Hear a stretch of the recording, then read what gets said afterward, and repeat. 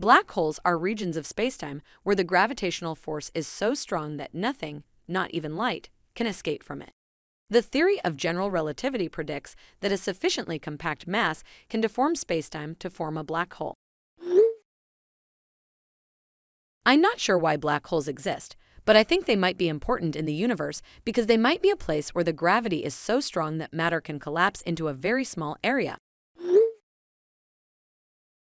There are lots of theories about what happens inside a black hole, but one idea is that they could be a place where we could find the most powerful objects in the universe.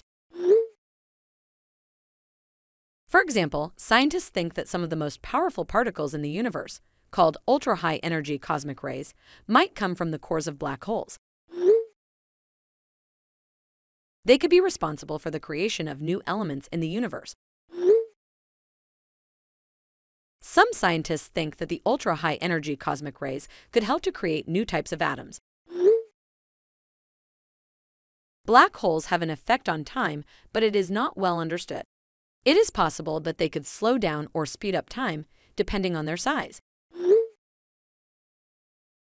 Because as objects approach or pass close to a black hole, they are pulled in by its intense gravitational force.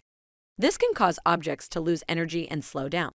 Alternatively, if the object is moving away from the black hole, it could gain energy and speed up.